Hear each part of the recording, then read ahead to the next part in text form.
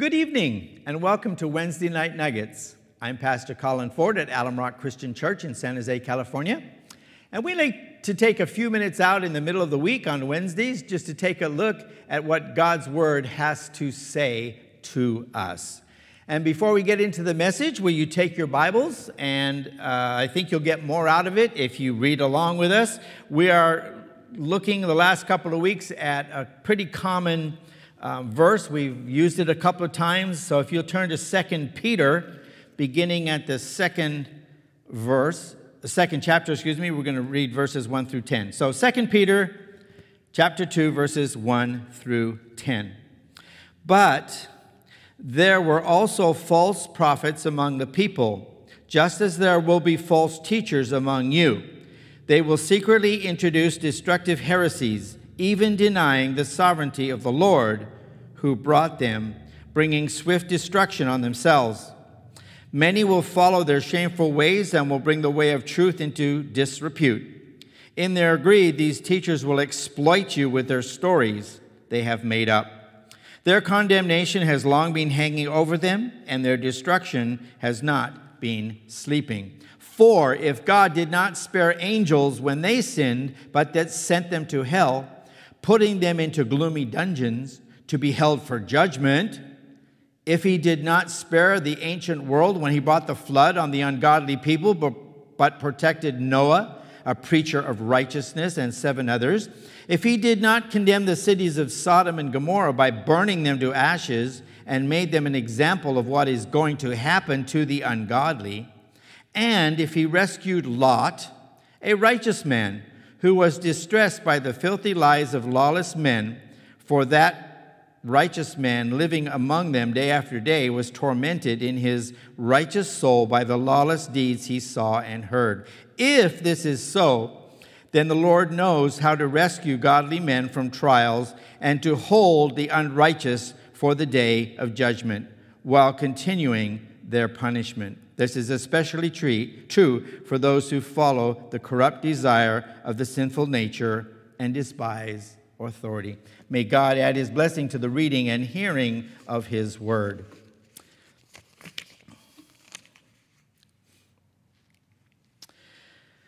Many people often ask questions about religions and cults and the occult. And sadly, many Christians often do not know the answers. Over the course of the next few weeks, we are going to look at different religions and cults and compare them to Christianity. Then you should be able to defend your faith by knowing what others believe. We're going to present each religion or cult on a direct comparison with biblical Christianity. Each week, we'll compare a religion or cult through a series of 10 questions. And if you'd like that worksheet to take notes, it is on our website, so check that out. We'll go through the 10 questions, giving you the answers. And in order to be able to compare them, it is important to understand what we believe as biblical Christians. But before we get into the details about other religions, we know that biblical Christianity is not a religion, but rather a relationship with Jesus Christ.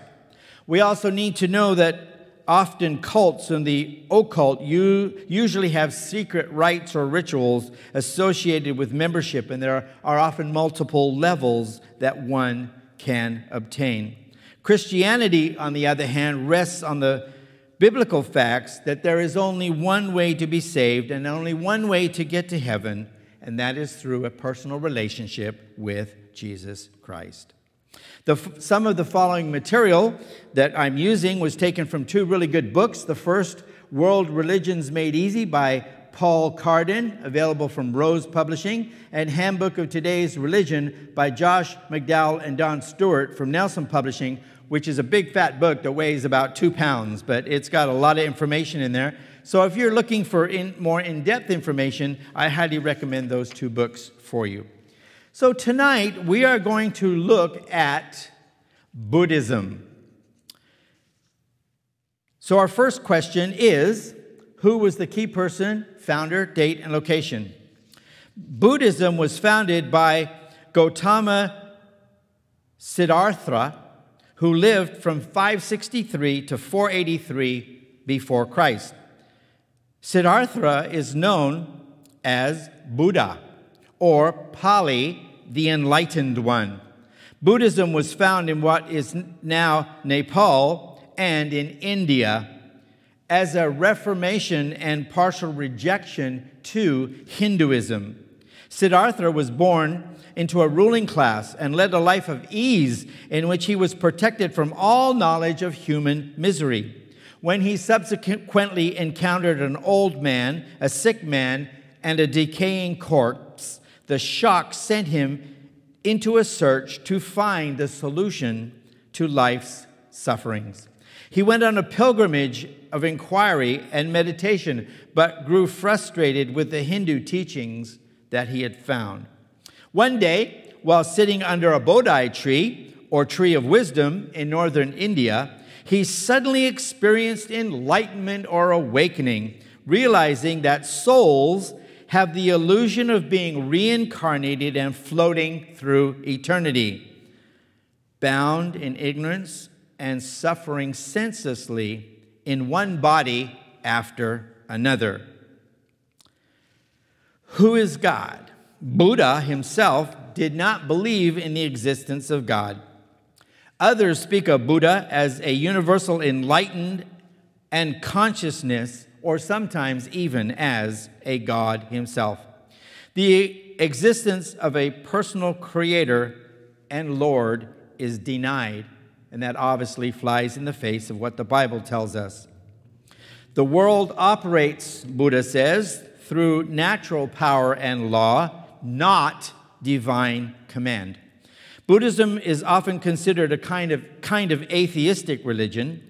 Central to Buddha's teachings is the idea that pursuing or knowing God is irrelevant and can, in fact, interfere with one's quest for enlightenment.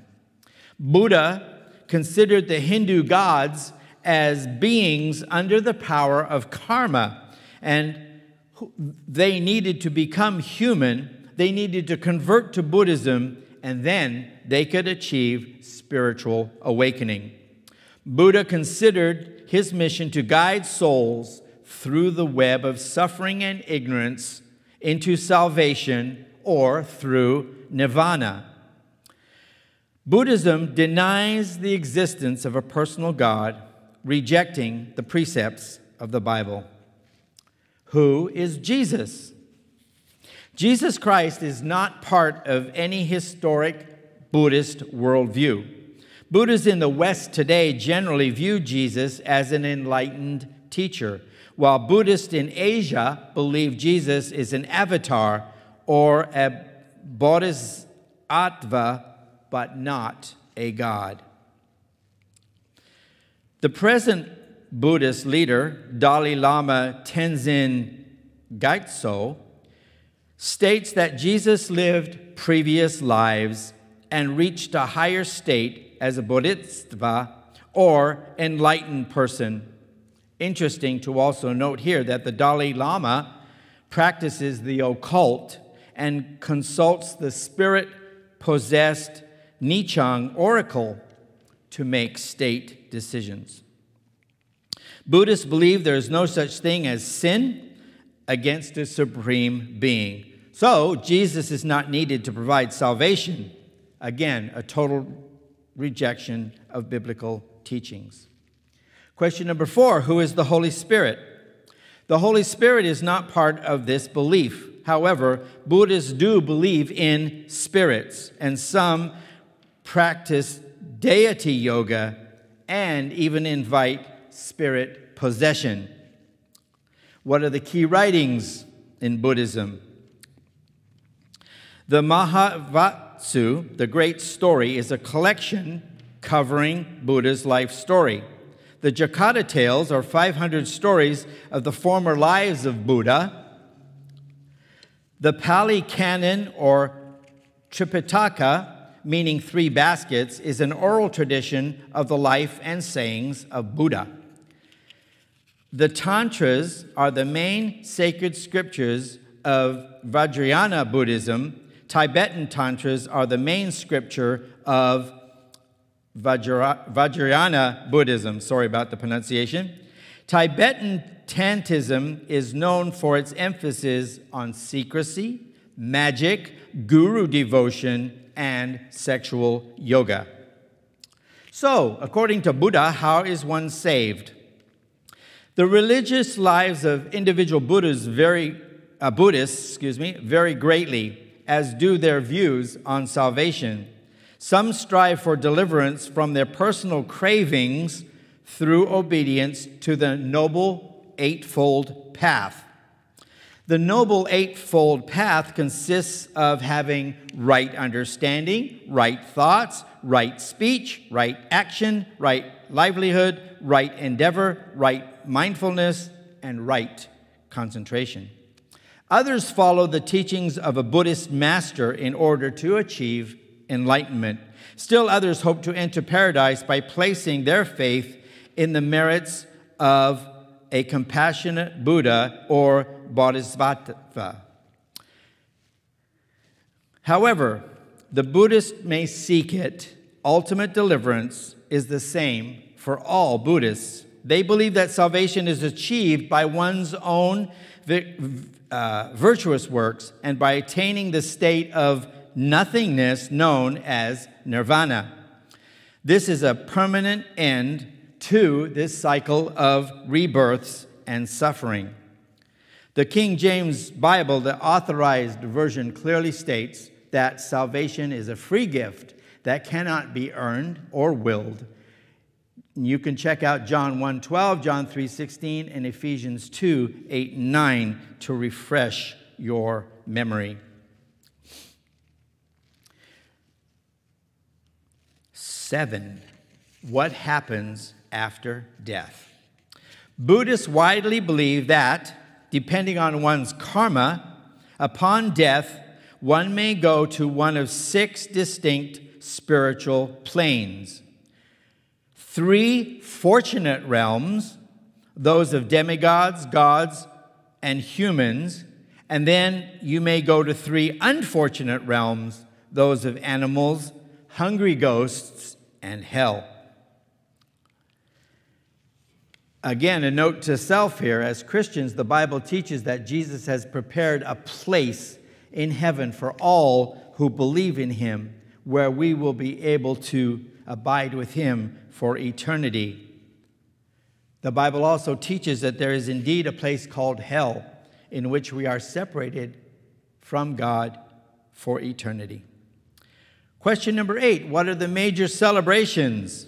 Buddhists celebrate the following holidays. Uposatha, which are 4 holidays, or holy days, every month.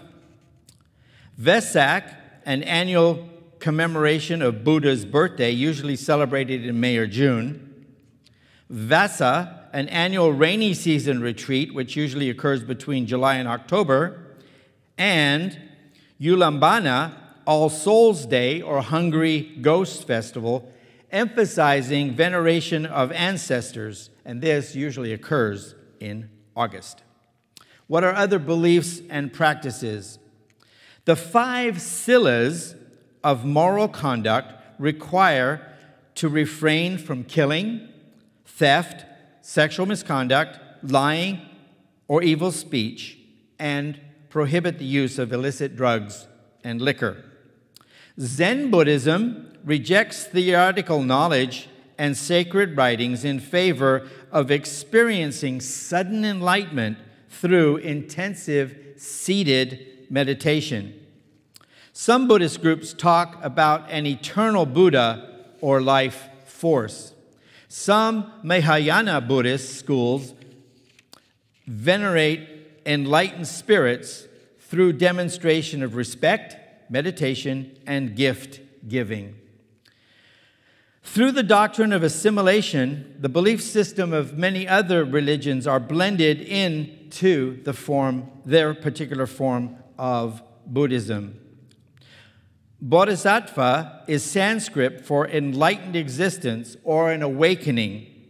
In Mahayana is one who has achieved enlightenment or Buddhahood, but delays the ultimate delays the ultimate release or nirvana in order to first alleviate the suffering of others by his own merits. Dharma is Sanskrit, which means to uphold, I'm getting too computery here. Dharma is Sanskrit, which means to uphold or to support. This refers to the order which makes the complexity of the natural and spiritual worlds possible. Dharma is a central concept in Indian civilization, both Hindu and Buddhist, where it governs ideas about the proper conduct and living. It is symbolized by a wheel seen in the center of the national flag of India. Check that out sometime. The Lama is a Tibetan Buddhist equivalent of the Hindu word guru, commonly translated to mean spiritual teacher. Skanda is Sanskrit, which means heap, one of the 5 identifying elements or aggregates that constitute the human individual, and they disperse at one's death and then reform at one's physical rebirth. They are form, feeling, perceptions, thought, and consciousness. So, what are other branches of Buddhist?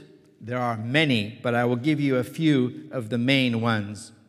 Theravada is called the path of elders. Mahayana is the enlightenment through meditation. Vajrayana combines Mahayana, Indian Tantra, and the occult Bon religion of ancient Tibet. Shinto Buddhism was a state-sponsored form of Buddhism in Japan imposed upon the people in the 1940s. Nichiren Shosu Buddhism has shown outstanding growth in the past 50 years, especially in Japan, and it is a reaction or rejection of the state-sponsored Shinto Buddhism. Zen Buddhism is very popular today and has an emphasis on meditation. They say, look within, you are the Buddha. And sometimes they experiment with mind-to-mind communication without the use of words. So, to summarize all this, there are radical differences between Buddhism and Christianity that make any attempt to reconciliation between the two faiths impossible. There is absolutely no place for the Bible, God, or Jesus in Buddhism. Another problem with Buddhism is that the many forms it takes. Consequently, there is a wide range of beliefs in the different sects, with much of that contradictory not only to the Bible, but to each other. There is accountability only to oneself and not to anyone else, especially not to God. By understanding these 10 questions and comparing other cults and religions to Christianity, I hope that you will be able to defend your faith. Let us pray.